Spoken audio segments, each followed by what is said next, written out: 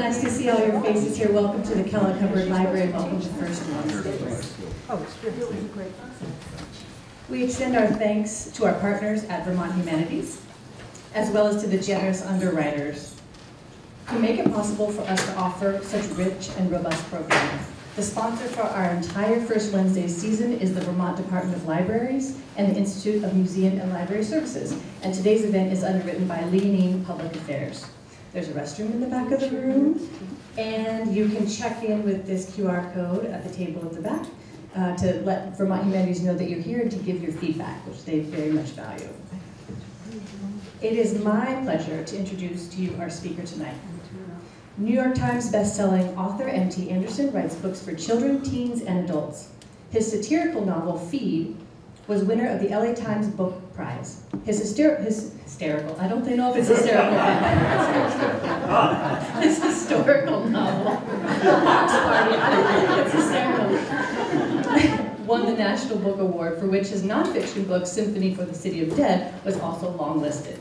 His novel, Landscape with Invisible Hand, is being made into a movie by MGM. His nonfiction has appeared in the New York Times, the Washington Post, Slate, and Salon. He lives in a rotting 18th century house in Central Vermont. We're very, very happy to have him with us here tonight. Thank you.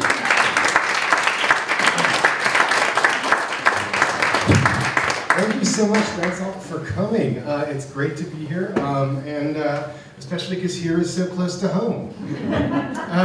So the composer Walter Piston, who used to spend summers up here in Vermont, one time was trying to get from Vermont to Maine. And as you know, in New England, you can't really go east to west because we have all those north-south mountain ranges going through. So he's driving along, he's totally lost, and he came to a fork in the road that was not on the map.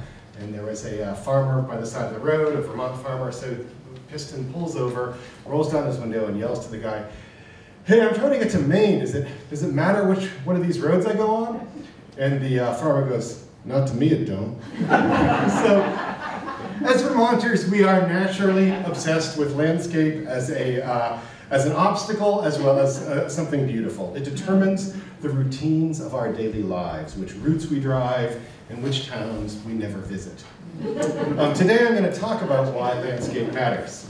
Now, the excuse for talking about landscape is that I have this novel, Landscape with Invisible Hand. Sorry, this is the promotional thing I made for Bearpaw Books. It's actually a T.J. Wood painting of Montpelier that I doctored there. You can see the State House. Yeah. David Sheets, watch out, it's going to knock that statue off the top. Anyway, that book is my excuse to talk about landscape, but actually, I don't want to talk about that book or writing it any more than you want to hear about it. I want to talk about the interest in the American landscape that drove me to write the book. So to exhaust the topic of the novel in, I think, 2 sentences, it's a satirical novel about a young landscape artist who is painting American landscapes, but in the wake of an alien colonization of the Earth. At this point, the whole of this planet has become an obscure third world backwater in someone else's galactic economic empire.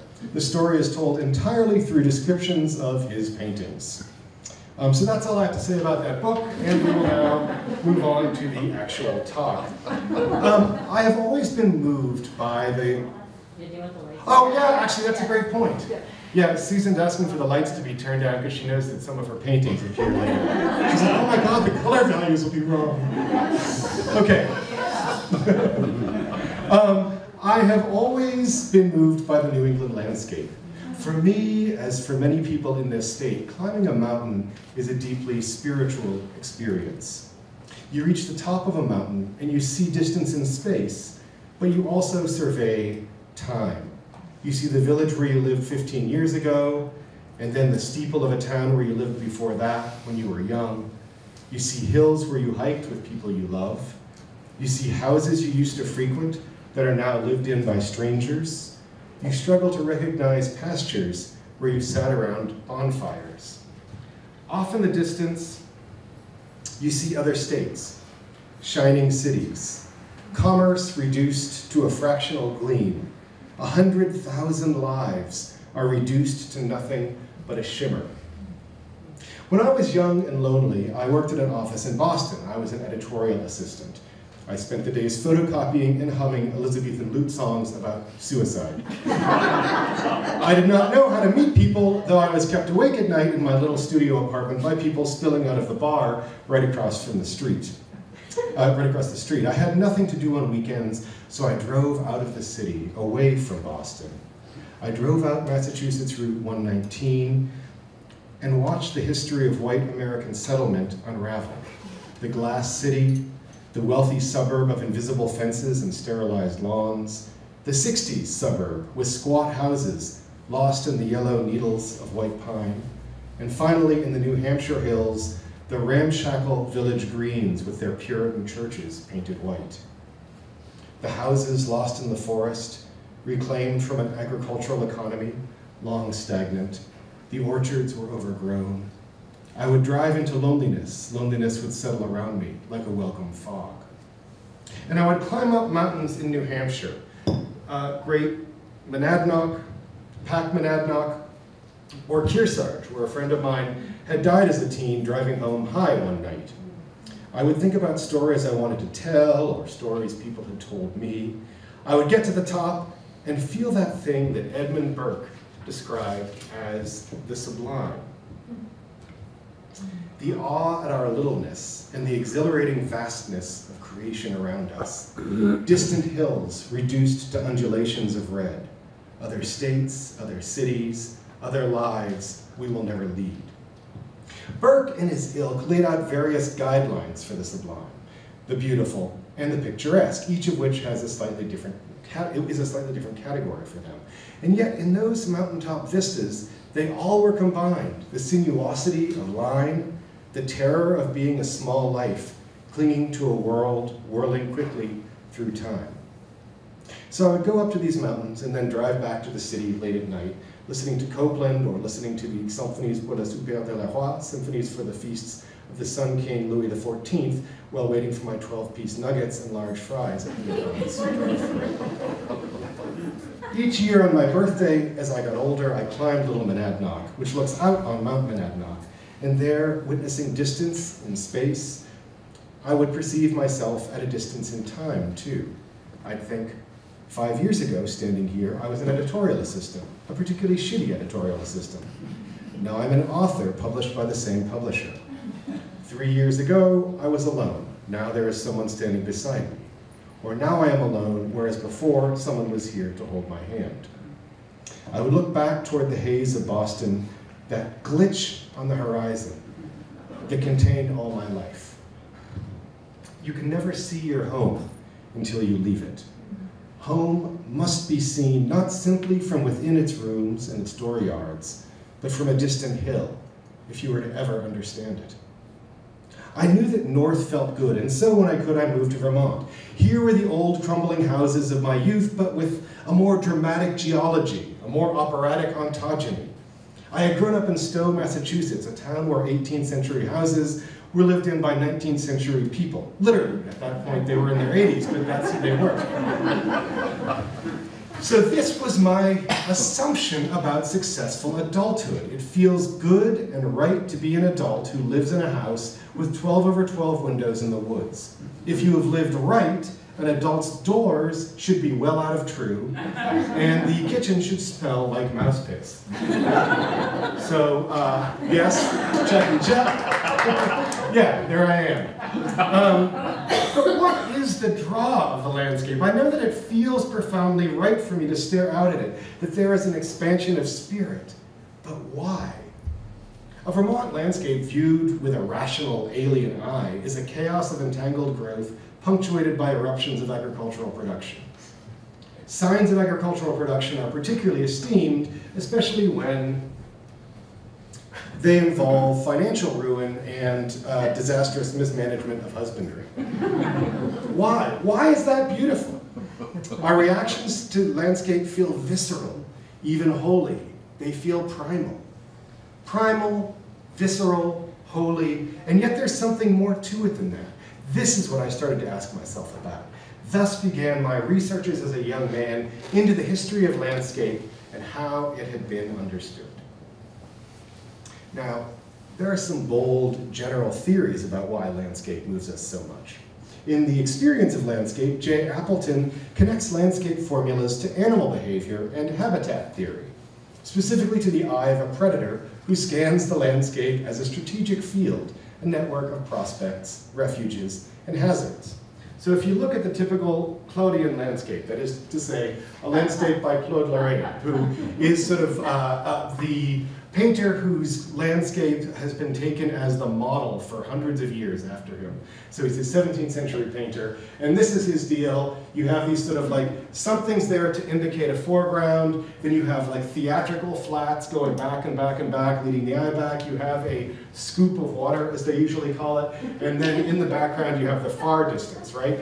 That's the Claudian landscape. It's as standard a form as like sonata form, or in a novel like the marriage plot. It's been repeated all over and over again, right?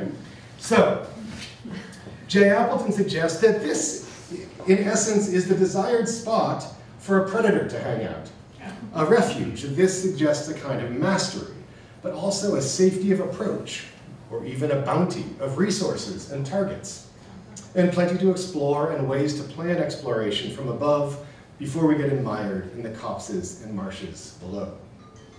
So there's one, of course it's you, Erica.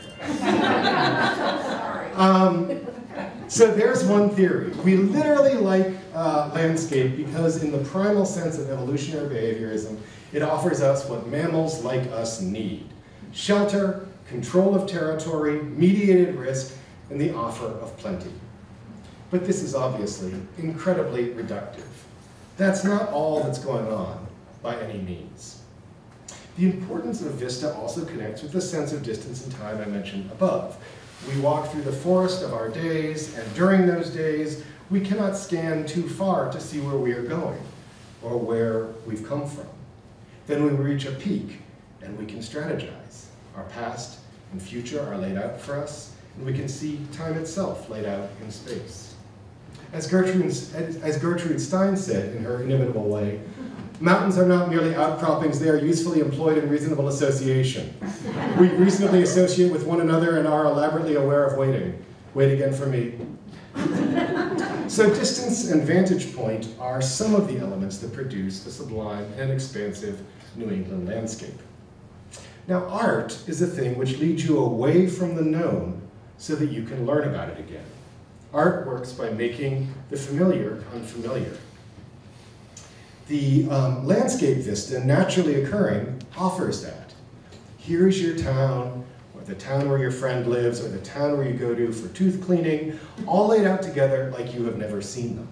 Here they are next to one another, no longer seen from within their bellies, winding through their intestines, now seen whole, staring back up. And this is true especially in the fall. The trees are luridly strange. They are fauvist.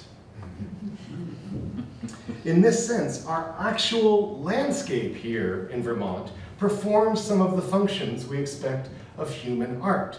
Those functions of defamiliarizing you from what you know through shocking change or an abrupt change in direction or attitude. Vermont landscape artist Wolf Kahn loved to get colors wrong and to shock us into seeing color anew. But frankly, the sugars and abscission layers in leaves also do his work for him every year, and the shock is thrilling. Old places seem new again, by which I mean they seem ancient. Through shifting color values, the New England landscape renews itself and demands attention. So it makes the familiar seem unfamiliar. But also the opposite of that. The distance seems near. A place an hour away, through dirt roads and over bridges and through hamlets, the eye flits there in a moment and you see the main street. In the 19th century, buyers of huge operatic landscape paintings like Albert Bierstadt's wanted distant prospects, like the glories of Yosemite, brought into their dining rooms.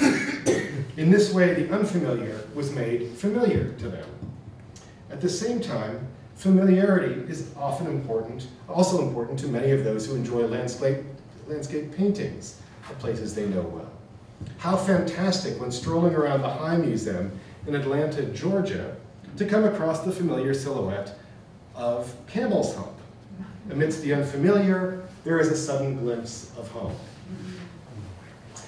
This is another purpose of landscape painting, simply to pleasingly record the place we already live. Here's a painting by local artist Susan Bull Riley, which hangs in my friend Lita's house. Dick, you can blame Lita for the crappy photograph. One reason I love it is precisely that it shows me a place I know, a stretch of East Hill Road in Plainfield. Or the central Vermont scenes of Susan Abbott, which really capture the stark beauty of this region. And in the case of this painting, it is not just a pleasing study of confluent surfaces and distances. It shows the familiar traffic entanglements of Plainfield Center. a place we've all been, and where some of us shall die. So, broadly speaking, there are many purely aesthetic, formal reasons why vistas enchant us.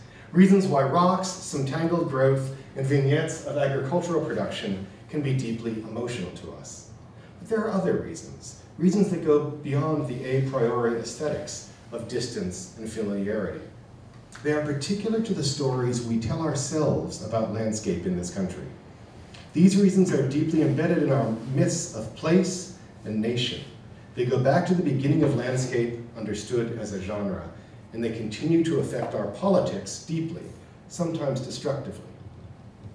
So landscape has not always been a genre. It has not always made sense to us as something artists want to capture. Landscape is natural, but it has to be invented. The common wisdom is that landscape as a genre came out of the Netherlands in the mid-16th century. The word landscape, in fact, is taken from the Dutch, landscape. We should point out, however, that in fact the Chinese were dealing with landscape as they recognized genre a millennium before that. And what followed in China was 1,000 years of debate about landscape before we in the West got involved. Some schools argued that nature should absolutely guide the artist. Others argued that the artist should reformulate everything to create a new and perfected kind of nature. The Northern Song dynasty favored monumental mountains. After the Mongols invaded and the capital moved south, the Southern Song dynasty promoted flat, marshy scenes more characteristic of their landscape. Some landscape artists believed in presenting a strong central design, understood at a glance. Others demanded a detailed adventure. In some Chinese landscape paintings, the viewer can accompany the artist on a journey, wandering along a mountain path, seeing what a hermit might encounter. So what I mean is that some of these larger landscape scrolls, they are actually scrolls meant to be unfurled slowly. And so you are literally reading the image right to left, as here, or I mean, you're seeing it all at once, but you would crawl through that by unrolling it and traveling through it. Or from the bottom to the top is the other direction they can go. So it dramatizes the eye's voyage through the space. The space literally unrolls around you as you travel through it. In this way, scrolls of this type demand motion not only through space, but through time. Their totality cannot be understood in one instant or in one glance. The Chinese call their landscape genre shan shui, literally mountain water. Shan is mountain and shui is water. So shan shui literally just means mountain water. And interestingly enough, it's the same as the picturesque formula of Claude Lorraine that I talked about earlier, where you have the scoop of water, so to speak, and the mountains in the distance. So keep in mind that while all these artistic arguments and revolutions are going on, here is where we are with landscape in the West. It's sort of just, oh yeah, landscape. Let's just stick like some broccolini back there, and we're done. So, oh, it's a story about hedgehogs. I can tell you later. But anyway, they had some strange beliefs about hedgehogs. All right, thinking about the origins of landscape movements in China and in 17th century Holland and in 18th century Britain and in our own country in the 19th century, W.J.T. Mitchell, a critic, proclaimed boldly, landscape might be seen profitably as something like the dream work of imperialism. What he means by this is that landscape painting as a genre is a way for nations to explore their own dreams of what they are and what they want to be. And it tends to become important when that nation is in a position of power. So in Europe, up until the 17th century, landscape was simply a fantastical background to narrated events. I mean, here's an Albrecht Dürer, and it's Samson fighting the lion. Samson and the lion are the actual kind of news of the picture, and all these beautifully rendered craggy hills and castles and everything in the background, that's just narrative filler. It's not the focus of the painting. It was, in fact, the Dutch who first pioneered the idea of painting landscape as its own subject. If we are looking to understand why landscape fascinates us, its Dutch origins force us to ask the challenging question: how is it that the landscape genre was pioneered by a country with the world's most fucking boring landscape?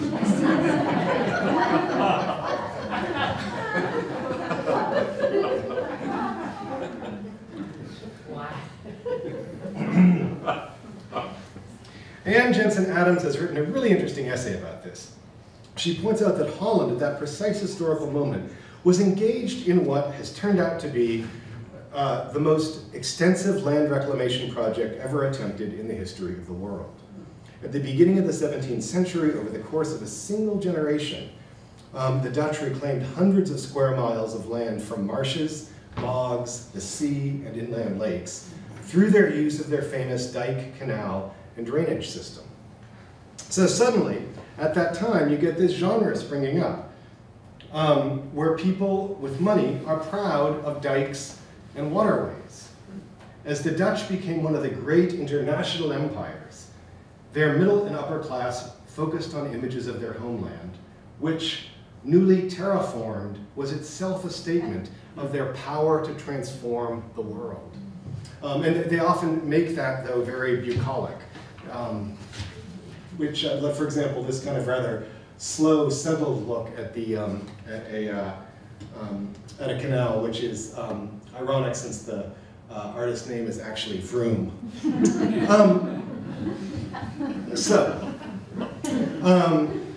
What about the dream work of empire in our own country, in New England itself? Well, for the first few centuries after the European invasion, white New Englanders didn't really write about or paint the landscape because we basically hated it.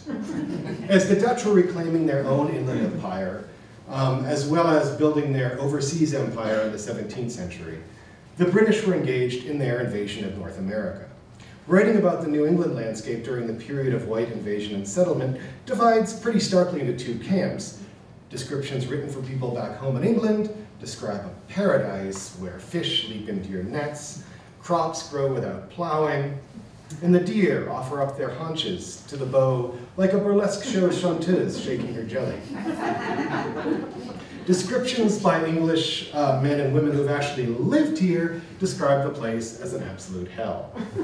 Literally, once again, the dream work of empire, but in this case, an embattled imperial backwater of invaders who suddenly find that their agricultural folkways no longer work, starvation is always near, and the actual settled population of the country is resistant to being displaced, assaulted, and betrayed.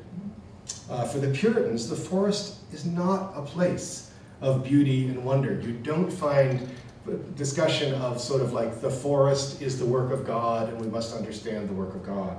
No, it is a place of terror. These are people who are literally waging more or less constant warfare against the indigenous nations who inhabit this landscape, just as they are waging a kind of ecological war against the forest itself, trying to tame it, to improve it in their language, so that it submits to settled European agricultural practices, hewed down, destumped, destoned, carved into lines. So the dream work of landscape, at that point, strongly associates the New England forest and evil, disorder, paganism, and Satan himself. So here are a few verses of the Harvest Hymn, an 18th century hymn for this time of year, celebrating a bountiful harvest, but doing so in a way that literally demonizes nature itself. And I'll do that for you now. The fields are all white, the harvest is near, the reapers all with their sharp sickles appear, to reap down their wheat and gather in barns, while wild plants of nature are left for to burn. But hear the sad cry ascending the sky of those in distress that have nowhere to fly. They call for the rocks and the mountains to fall upon their poor souls, for to hide them from thrall.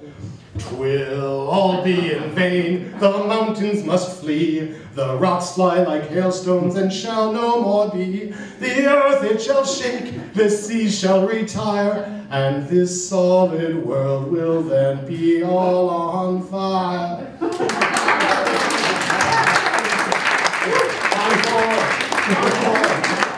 No, I need like those Puritan tabs to do an encore. So not very similar to a modern understanding of the natural world and its beauties, not really a Sierra Club pamphlet. Sinners who are not regulated are compared to wild plants of nature, which because they have not been regulated, must be destroyed. The Puritan must hack and burn and bring to order the soul within them, so that they are prepared for the work of hacking, burning, and bringing to order the hostile wilderness around them. Discipline streams straight down from God to a landscape that needs to be assaulted and dominated. This ideology of a satanic wilderness still adheres, I think, in the New England Gothic. There is something about our landscape that still strikes many people, especially city dwellers, as a fit site for horror and the macabre. To some extent, as Faye Ringgold has suggested in her recent book about the New England Gothic, this darker legacy is the return of the repressed, a dim, shameful memory of the crimes necessary to settle here in the first place. But the American attitude toward the landscape of mountain and forest grew less grim in the 19th century. For the first time, we start to see major schools of American painters celebrating the breadth of the country and the sublimity of its spaces. Earlier I spoke about the picturesque beauties of Claude Lorrain. I don't know why he's typically called Claude for short instead of Lorrain.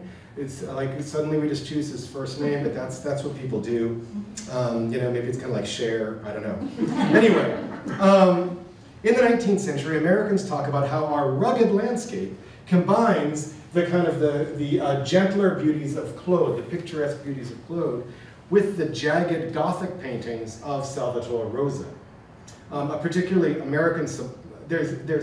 American sublime that combines beauty and terror. So with Rosa, you have these kind of like jagged rocks. You have the forms are very kind of irregular and violent, especially in paintings like this, which is actually of a witch's sabbat. You see this sort of this crooked tree is the center, and it is the union of that sort of like satanic, broken Gothic ideal and the softer ideal that then produces paintings in this country where we are trying to capture the wilderness that is seen around us. So these painters, talking about Rosa and Claude, so the American painters who speak of those painters as their forebears, they also talked about moving energetically beyond the pretty pastoral of the old world European countryside, a landscape tamed to quaintness 1,000 years before. Forget the flowered and garlanded pastoral poetry of the Augustan poets. No, these painters imagined those old canons of European pastoral transformed by the raw American wilderness. Instead of sloping hills, there would be crags. Instead of classical columns, there would be stumps and fallen birches hurled down in new world tempests. And by the way, just for interest, here is that's Franconia Notch. So here is the real Franconia Notch. Isn't that cool? Yeah. The most famous of these 19th century landscape painters are the so-called Hudson River School, who used landscape to capture the potency of the young nation. People like Thomas Cole, Albert Bierstadt, John Frederick Kensett, and Jasper Cropsey, the poet of New Jersey. This seriously is supposed to be a painting of New Jersey. And also here's some trickle down Hudson River from my own collection, a nameless that gives a sense of the diffusion of this style. This is a nameless local artist, Vermont or New Hampshire, who painted Mount Chocorua in New Hampshire, but is still using all the traditional Clodian landscape elements as well as some sort of twisted trees. There's the foreground cover, the scoop of water in the middle, the receding flats leading to a distant prospect. So I love these paintings. They fill me with a sense of American expanse. Here's an art critic writing about Jasper Cropsey's paintings in 1847. The axe of civilization is busy with our old forests, and the artisan ingenuity is fast sweeping away the relics of our national infancy. What were once the wild and picturesque haunts of the red man, and where the wild deer roamed in freedom, are becoming the abodes of commerce and the seats of manufactures. Yankee enterprise has little sympathy with the picturesque, and it behooves our artists to rescue from its grasp the little that is left before it is too late, end quote. The painter Thomas Cole who I showed earlier, the Franconia Notch guy, wrote a poem called The Complaint of the Forest, in which a forest bewails its own destruction. We feed 10,000 fires. In one short day, the woodland growth of centuries is consumed. There's this idea that these artists are capturing wild, untamed nature, often including the tiny figures of lone Native Americans as artistic appurtenances to give scale and gravity to the scene. But once again, this is, to some extent, the dream work of empire.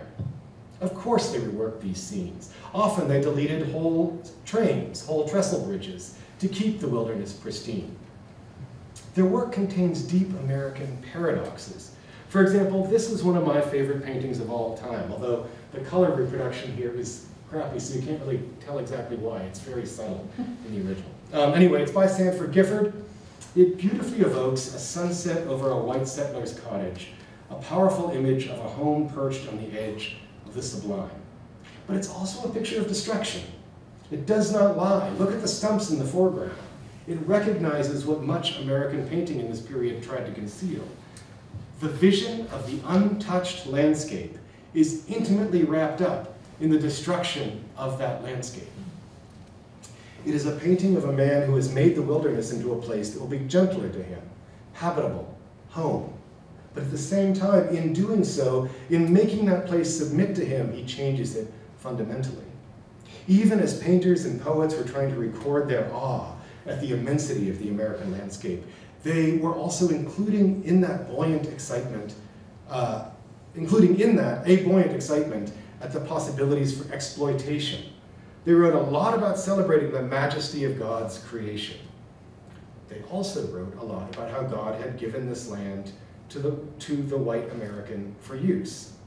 Just like the Puritans, they were obsessed with, quote, improvement. Even as they sought out the wild, the tangled, the vast, the forbidden, they were actively planning regulation, raising, planting, displacing. You still hear these arguments from apologists for the displacement of Native American populations in that period. People will still argue that the Indian nations were not using the landscape to its full capacity, so that they somehow did not deserve stewardship of that land. Pardon? Well, they were using it enough. Well, yeah, well also, by the course of international treaty, it was not ours to take. Anyway, but yeah, so in so many of these paintings, we see explosive sunsets, God himself luring the brave American to the unconquered West, manifest destiny, the promise of divinely demanded resource extraction. This gaze west is not a mere metaphor. Most of the Hudson River School at one point or another went out on junkets to the west. Bierstadt, Kensett, Whitridge, Gifford, Moran. But they weren't just going out to paint and record this untamed land, which in fact was under cultivation, but they weren't out there just to record it before it disappeared. They were literally accompanying surveying missions. They were the scouts for destruction, regulation, displacement, the binding of the West in iron bands. They are not merely weeping for what is being lost, they are instrumental in that loss. And we need to be aware of the same sort of paradoxes in our own time. So here, for example, is Asher Duran's painting Progress, the Advance of Civilization. So it's a celebration of the American landscape. It's not just a sentimental view of woods and a distant settlement.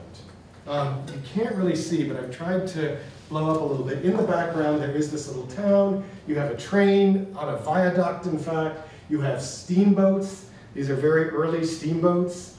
You have smokestacks from some sort of factory. So it is actually a kind of, the idea is, here is the progress of the future, and then in the past, and once again, I'm sorry, you can't really see this, but there are 3 Native Americans right up here, one of them pointing out to the other one, like, look at the wonders of this world.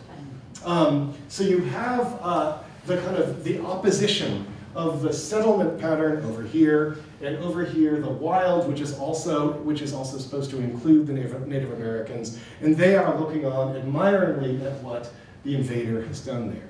In that regard, it's a beautiful painting, but it is also a chilling painting. It is, in essence, a genocidal painting. It is a painting about, we are going to replace you. And that's a good thing. That is what progress, the advance of civilization, is. So it confronts the myth of the untamed wilderness, quote unquote, with the muscular excitement of technocratic imperial expansion. And it is, and I think this is an important point, it is unsurprisingly a commission from the Delaware, Lackawanna, and Western Railroad. So after all, these landscape paintings are not merely expressions of a vision. They are commodities sold to people who wish to feel a certain way about certain things. There are the same tensions surrounding those Western paintings of Albert Bierstadt. They were composed for robber barons who feel both pride in the unspoiled nature of wilderness and also in their ability to tame it, quote unquote. This complex of tensions, best described in Leo Marx's groundbreaking book on the mythology of the American wilderness, The Machine in the Garden. This complex of tensions is still actively at work in the American psyche. Whenever we see a car commercial with a 4-door sedan cruising along a serpentine path through unspoiled countryside, the same set of tensions are at work. We view a supposedly unspoiled landscape only by girding it with roads, altering it with our presence, our exhaust, our hunger. And of course, very few of those imagined Edens of pristine mesa and butte or rutilant fall forest are actually where we drive high-end sport utility vehicles. Consumers don't want their wheel wells spattered with mud. That's part of the work of myth too, selling a machine described as rugged so that we can drive back and forth to work through the suburbs and the cities.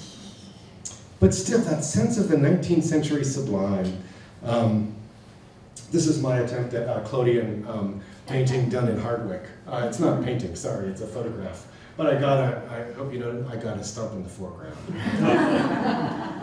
And the scoop of water. Yeah, see?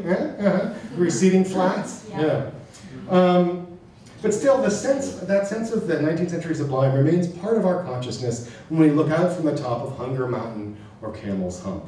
It has survived in our culture more robustly than the Puritan sense of the cursed wilderness.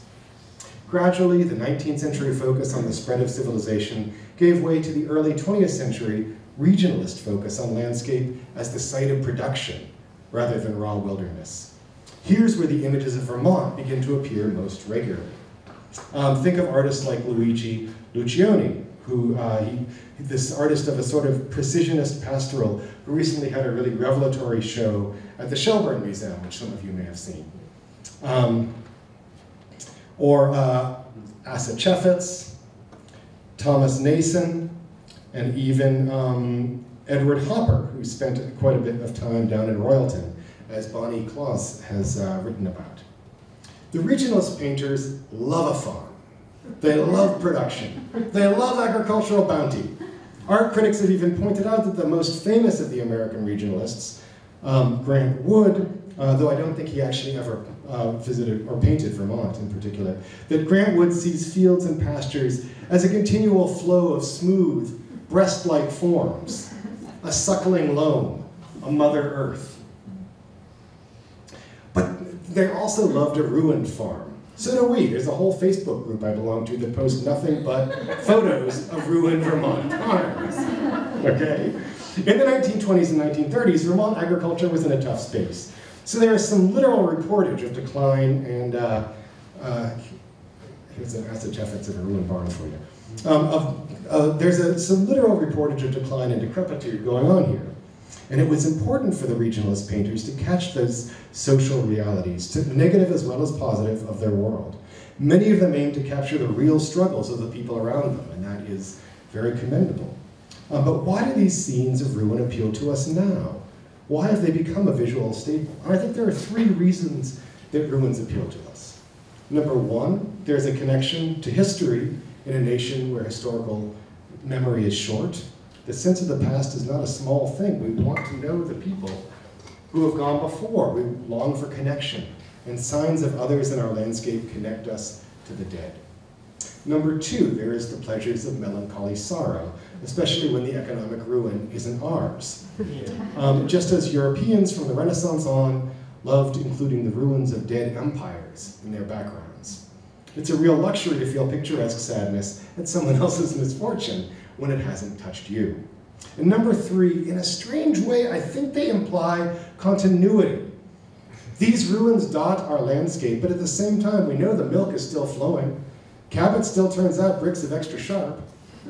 These overgrown hulks, sagging back into the hills, comfort us with a sense that agricultural production is naturalized in this landscape, long-standing, and that there's something immutable about it, though individual farms may die.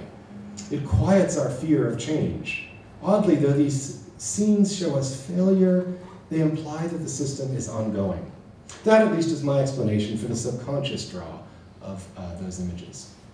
So Vermont's flagging agricultural economy was gradually boosted by tourism. The sense of the sublimity of mountain views was not just some whiff of spiritual aestheticism. It was big business.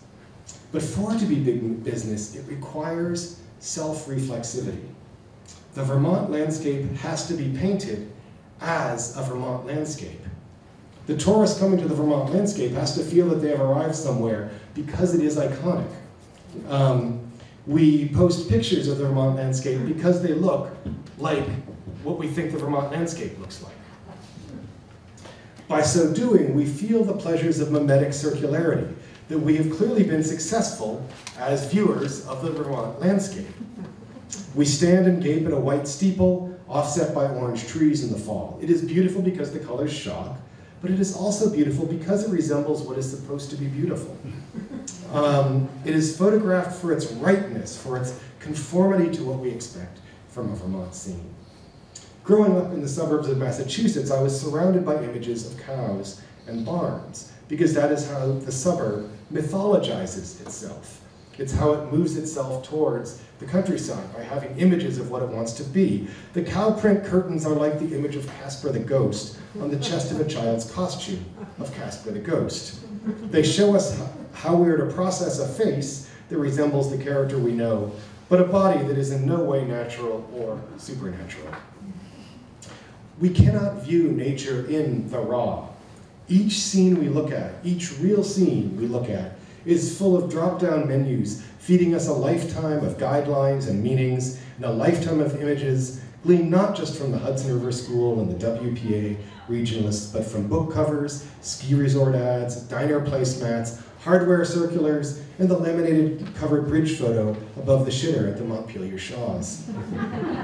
As the postmodernists would say, the landscape here is always already landscaped. Discussing the English landscape, the poet William Cooper famously said, "God made the country, man made the town." There are a few problems with that. If you consider our own Vermont landscape, When we walk through the woods, we might consider we are in a natural landscape, and so we are in a sense, but it has been already fundamentally shaped by humankind. Most of you would know the story of, for example, the merino sheep craze, which means that for some strange reason, Napoleon's attempt to take over Europe through a strange sequence of events meant that most of Vermont was deforested in the 1820s and 1830s. There is no easy division between the human and nature in this landscape or any other at this point in the 6th grade extinction and the Anthropocene age. We hunted beavers into extinction in this state. When we then had trouble with flooding and wetland regulation, we literally had beavers flown back in during the 1920s. So enjoy our Vermont woods, our vistas. This state has not been this forested since 1815. It will never be this forested again. We are in a beautiful, beautiful moment. Leo Marx, in that book, The Machine in the Garden, talks about how these pastoral American tropes deeply cloud our politics, our legislation, and how our legislation then transforms the landscape itself. As Leo Marx points out, American voters and legislators have a mythical relationship with agricultural production. It's easy for agribusiness to pull one over on us. Whereas in other nations, the word farm, whatever their word for farm is, may have very little emotional valence. Here, it summons up immediately the red barn, the hardworking family, the cow and the chicken sitting cross-legged and talking near the duck pond. This small family farm is no longer the statistical agricultural reality in this country. Overwhelmingly, the farms in our country are factory farms. This state is an anomaly. For the most part, American farms are not like the ones we see around us here. Many states have so-called ag-gag rules that stop us from seeing how mass-produced factory farming works. Laws that make it illegal to photograph inside industrial farms. The illusion of rural kindliness and ethical action is important. Under that pastoral illusion, we still push for legislation as if all farming is small-scale farming. Huge, huge federal subsidies and tax breaks are pushed through for mega farms because the American public imagines them to be like the farms here in Vermont. And in some of the most infuriating cases, legislation that makes it almost impossible for small-scale local farmers to hold on to their businesses is passed for the benefit of mega farms under cover of our American myth of the silo and barn. All these visions, these stories of utopia and Eden, of the beautiful and sublime, all of these things transform how we see the world, but they also transform the world itself. So in conclusion, the future. Vermont is going to transform utterly in the next few decades. As the climate warms, fir and spruce will die off, oak will extend their reach further north, new mites, new parasites, new arboreal diseases will reach us, the woods will change. But the greater change will be the human transformation of this landscape as climate refugees pour into the state. At first, the myth of the Vermont landscape will be one of the things that actually draws them, the stories of space and solitude. Then it will be simple need and panic and sort of logistical reality that sends people scurrying here. We'll have bearable summers. We're far from rising seas. We need to be prepared for these transformations. Going into this period of extreme change, we need to be prepared if we want any of what makes Vermont's landscape unique to survive. We need to get the different populations of Vermont talking with each other so that we know our neighbors and so that we can respond to the needs of those actually trying to make a living off the land here, so that we are aware of the realities of agriculture, not simply the attractive pastoral fantasy of work being done by others. We need to build up systems for mutual support. We need to focus on the revitalization of town centers. The importance, for example, of constructing small-scale apartment buildings and mixed-use buildings, the encouragement of local businesses in walkable communities, rather than blindly racing toward the suburban subdivision as the model of the way forward. This is not a simple ask because the American imagination takes suburbanization so deeply for granted as a given of settlement and land use. The Europeans, by contrast, are used to walkable village centers and see that as generally desirable.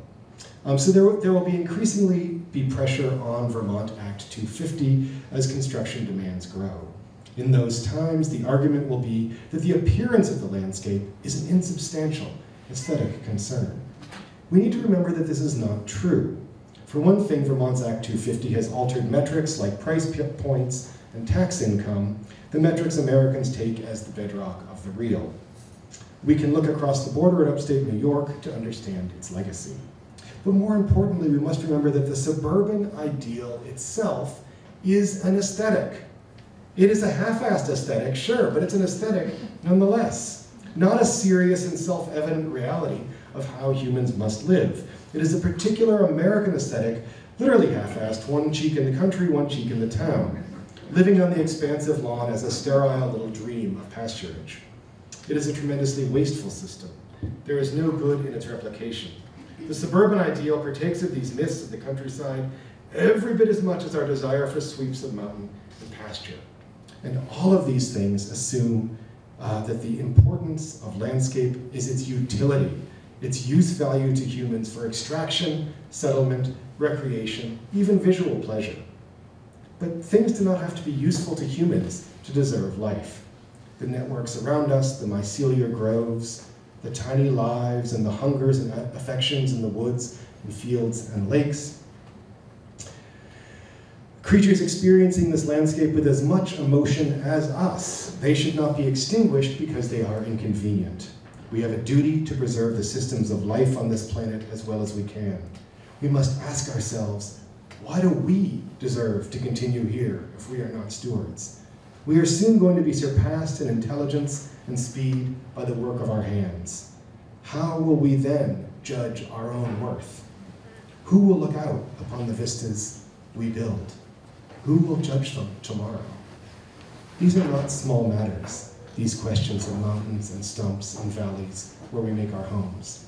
These are questions of the sublime, which is the collision, after all, of beauty and terror. Thank you.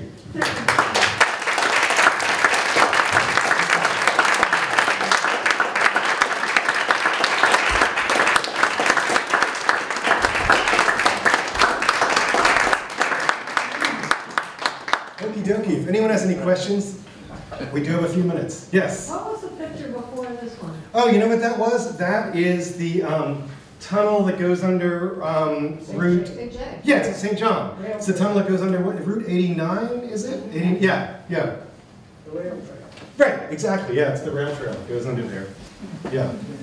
Was that used to be a railroad tunnel? No, I think that, am I right? Or it's near what used to be the railroad. The railroad goes up to it and then continues past it, but this was created for, it's too narrow for a train. I think it was supposed to allow wild animals to get Under the road. I don't know if they dare go in there. I don't know. There weren't any there when I was there. Lights come on. Then you walk through it, lights come on automatically.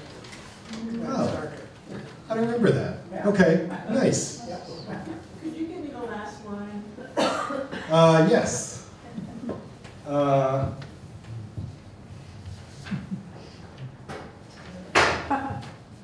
Sing it.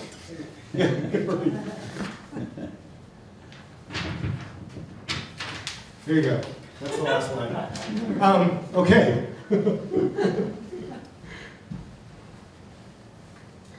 Yeah. Tobin, can you tell us a little bit about what brought you personally at this point in your life to this topic? Because I felt a sense of urgency from you. It felt personal. And is there anything in your story that, or has this always been something that's been really important to you? No, it really has, just as I said in the talk, it really was since my 20s when I first kind of connected with this sense of the sublimity of the breadth of the country, and then started to question what that meant, and why those myths are very powerful to me. But that means that I feel like I also need to be able to see beyond them to be a good citizen.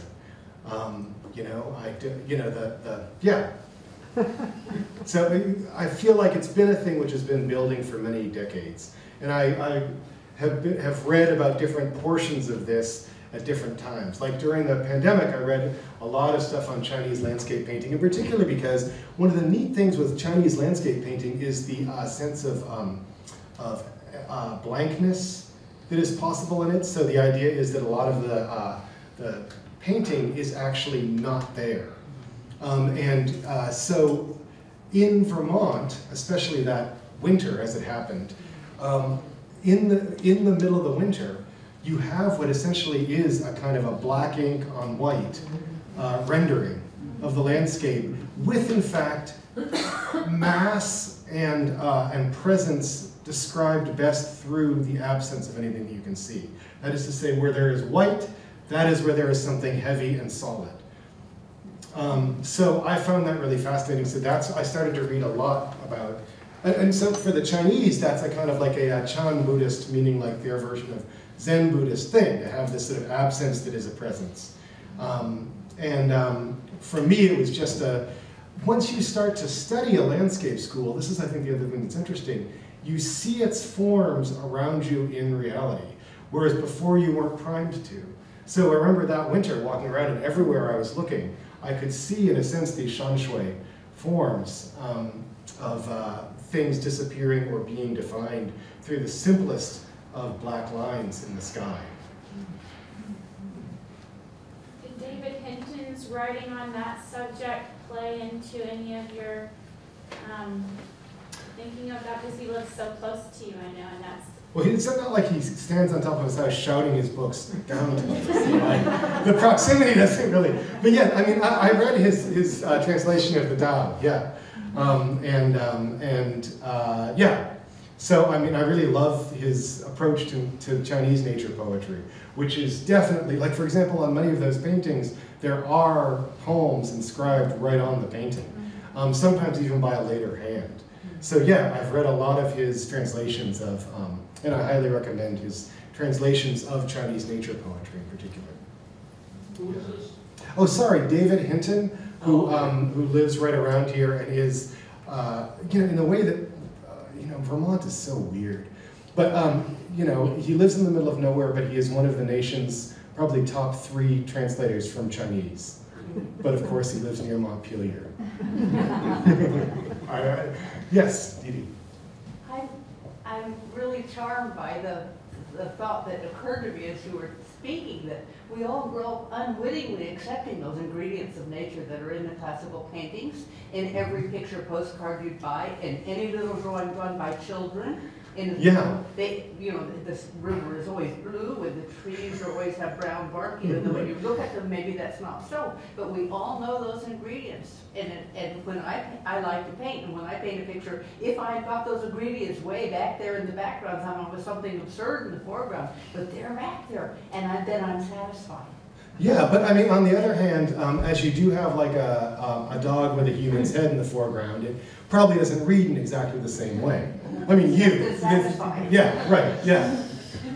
Yeah, it is us. Yeah, I mean, and it is interesting then once you start to look at another tradition and fix yourself in another tradition, how, you know, like the way that they do leaves in 18th century drawings, English drawings, you start to see trees that fit that particularly well, and you're like, oh, now there is a tree. Yeah. Whereas if you're seeing someone else's trees, if you're seeing Salvador Rosa's trees that are all crooked and empty of leaves, then you see that and you think, haha, that's a great tree there. You know what I mean? So it's interesting the way that it changes how we perceive the natural world. Yeah. Yes? So I walk out in the spring and I look out in the fields and I see beautiful greens and the sun shining in a blue sky, and I hear the birds and I smell the flowers.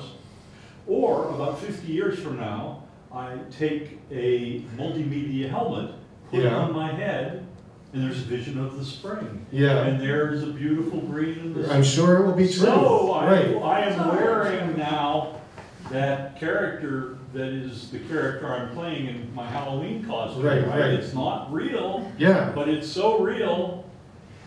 What does it mean? Does this transform? Well, except human understanding of landscape? I think it will. But on the other hand, I also think that The difference is partially in accountability and control.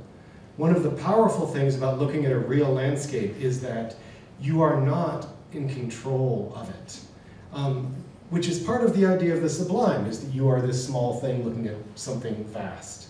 Whereas if you are in something, in a simulation that has been created by an algorithm or by human AI artists or whatever, then you know that you're in a contained space which is different, even if the details are the details look incredibly realistic. Nonetheless, the pull away from you from something that is not accountable to you is an important part of the experience. So I would argue that beyond the question of, do you want other things on this earth to flourish and live, even the experience for the human in that instance is going to be different. It's going to feel very, very different, even if it looks exactly the same. Thank you, Joe. I'm sorry, that's all we have time for tonight. Thank you so much. All right, well, thank you very much for coming. Have a good night.